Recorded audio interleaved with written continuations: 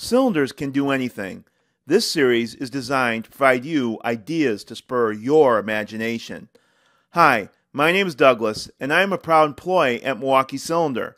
Let's review a custom example, controlled rotation cylinders.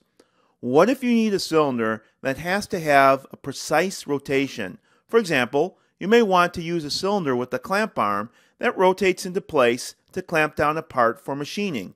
Or, in a different application, you might want to pull an angled part out of a mold. A controlled rotation cylinder can be used in either of these applications. Here's how it works. A double rod end cylinder is used where the non-working end is modified with a slotted rotational guide. The rod at this end includes a perpendicular pin that engages with the slot in the rotational guide. When the cylinder is activated, the pin follows the slot to provide precise rotational movement. The slot can be designed to provide various different movement profiles. Hopefully, this example spurs your imagination.